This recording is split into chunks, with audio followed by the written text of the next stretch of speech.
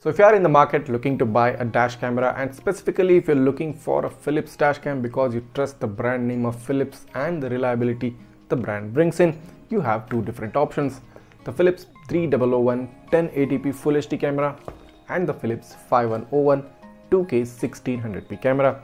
So both these cameras offer kind of a good footage, and of course for the price they come in, the 3001 comes at a price of about 5,999, that's 6,000 rupees, and the 5101 comes at a price of about 8,999, that's 9,000 rupees. So there are certain differences between these cameras, but most importantly what matters is the difference between the video quality. So if you're someone who is confused between these two models and wants to make the correct purchase decision, you've just arrived at the right video. So in this video I'm going to show you a direct video quality comparison between both the models of the Philips Dashcam, and even show you the number plate readability in both day and night conditions. So by the time you finish watching this video, you will have the complete knowledge and the proper idea to make that correct purchase decision. So before you watch the rest of this video, make sure to go ahead and hit that subscribe button right now and smash that like button. You're watching Travel Tech. Let's get started.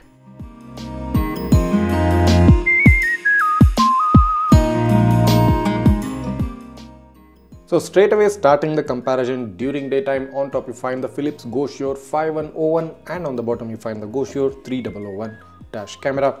So in terms of the 5101, you can see that this provides a resolution of 2560 into 1600p at 30 frames per second with a 16,000 kbps bitrate and a 128 MB per minute of file size. Now the overall video quality does look much better in terms of sharpness because of the higher resolution in the 5101. Even in terms of the contrast levels, I think the 5101 does outclass the 3001 by a slight margin. Not that the 3001 is bad, of course it comes at a lesser price at a 1080p resolution, but the 5101 with a 1600p resolution does seem to offer a much better video quality, a much better video footage sharpness and contrast levels, which I would definitely prefer if I am buying a dash camera at the price bracket of around 7,000 to 8,000 rupees. So moving on to the nighttime video footage, so even in these terms you can see that the 3001 does seem to give you a mild whitewash look, whereas in terms of the 5101 you can see a better contrast appearance. Of course, as said previously, the sharpness and even the contrast levels do look better in the 5101. So overall in terms of the number plate readability as well, I think the GoSure 5101 does have a slight advantage over the 3001. But nevertheless, both cameras overall at first instance don't look much different. The difference is quite marginal, quite minimal, and you can only observe the difference if you have some sort of an eagle eye over the kind of video footage you're seeing right now. But preferably, in my personal opinion, I would definitely go with the GoSure 5101 if you directly compare it with the 3001 model. Both in terms of the daytime and the nighttime video quality, the higher resolution and the higher pixel count does offer an advantage over the kind of video quality you would expect from this dash camera. Moving on to the nighttime number plate readability, so as I can see right now, on top is the 5101 and on the bottom is the 3001 model. So in this sample, the vehicle in front is under the glare of headlights and is about a distance of 15 feet or so. So if you just zoom in to take a look at the number plate read, a pretty much whitewashed look in the 3001 model, but a much better and a readable number plate in the 5101 model. So in spite of the fact that both the cameras don't get a StarVis 2 sensor within them, the 5101 does seem to offer a much better number plate readability, mainly due to the higher resolution and the StarVis IMX335 sensor, the previous gen Sony StarVis sensor. This definitely shows you the kind of advantage the Sony StarVis sensor brings to the table when coupled with the highest possible resolutions. Moving on to another sample, so in this specific example there is no headlights because I specifically turned it off just to show you the kind of difference it makes in terms of the number plate read.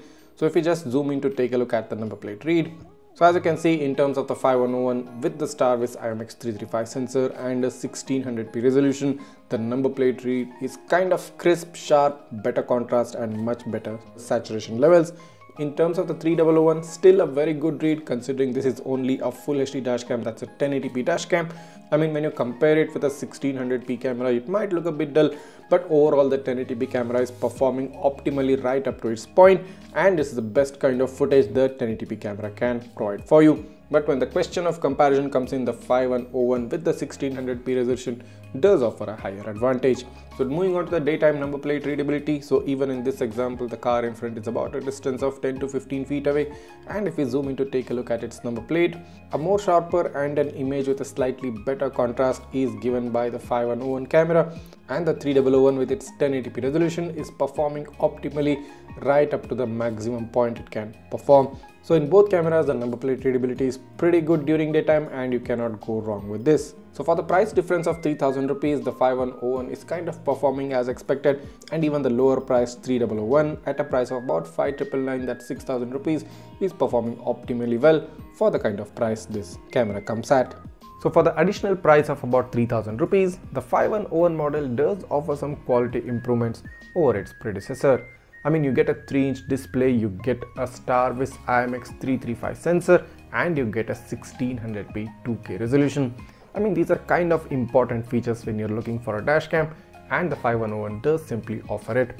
So unless you have a very tight budget, I would definitely recommend going with the Philips GoSure 5101 when you directly compare it with the 3001 model. So no matter which of these two dash cams you intend to buy, the purchase links are given in the description below. Just head down, click on the description, go ahead, click on the link and purchase the dashcam right away. If you have any doubts or queries regarding this dashcam, write that down in the comments. I'll try to get back to you as soon as possible. And of course, if this video has helped you out in making that correct purchase decision, make sure to go ahead and hit that subscribe button right now and smash that like button. Also, don't forget to follow me on my Facebook, Insta and the WhatsApp page. The links to those are given in the description as well. That's it. This was the video for today. Many more interesting videos coming up in the future. Thanks for watching and see you in the next one.